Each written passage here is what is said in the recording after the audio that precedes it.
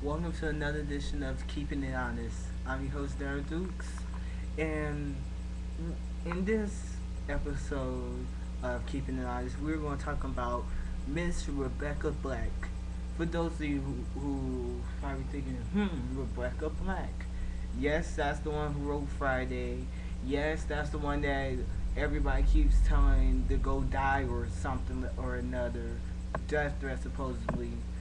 And this so far this is probably the biggest moment in Rebecca Black's life right now, because on Sunday she was on the Teen Choice Awards live, which, a little side note here, the first time the Teen Choice Award has been live in 4 years. The last live episode was in 2007, and she was doing great, standing up on giving out selling due to time, since it was on Fox and normally in it was broadcast between 8 and 10.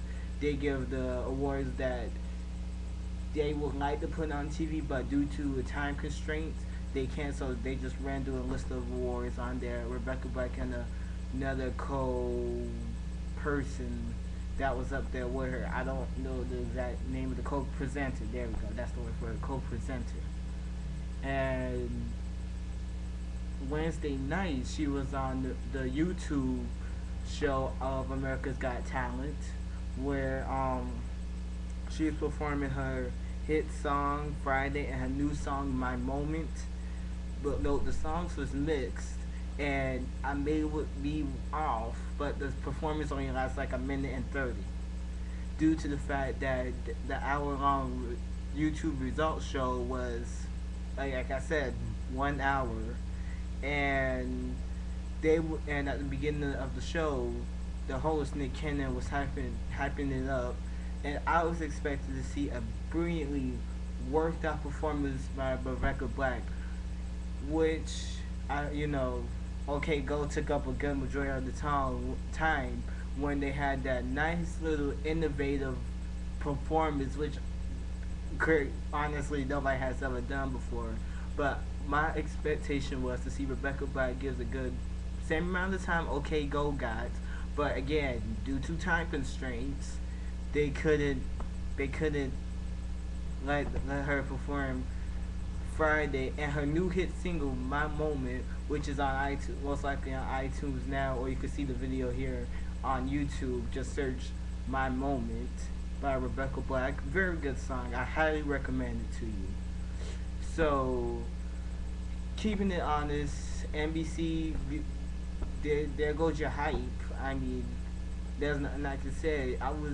Everybody was expecting Rebecca Black to go out there and blast the house, break down the house, and Pete, she kind of somewhat did, but sticking with America's Got Talent, um, there was this one person who somehow, some way on YouTube was lip syncing and ended up on national live television in front of the millions and millions of people who watch America's Got Talent and just lip syncing. Really, keeping it honest, anybody can lip sync. Now, I may not know the backstory of the person who was lip syncing, and make matters worse, the host of America's Got Talent, Nick Cannon, came in and rapped. Note again, I don't know who the person was that was lip syncing. And I probably forgot the person's name. If you find out the name, please leave a comment and on the bottom of the screen. But the fact of the matter is, that person, that dude, that little dude who was singing a Katy Perry song. I don't remember which one off the top of my head, because I was so upset that he was lip singing to a song and got on TV for it. Again, that's technically not talent. Anybody could lip sing a song and see what happens. So, but that's my opinion on what had happened on America's Got Talent tonight. Rebecca Black's performance gets cut to a minute 30. This is probably the shortest performance I have ever seen live. A dude lip syncs Katy Perry's a Katy Perry song, and next thing you know, Nick Cannon comes in with his new somewhat single he did with Pitbull. OK Go gets a wonderful performance, something out of this world that I would thought you would never see.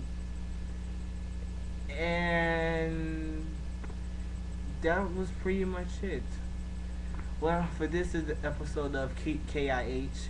My name is Dara Dukes. If you got a comment, please feel free to leave it. I do read all comments and I do respond to all comments. So, have a nice night.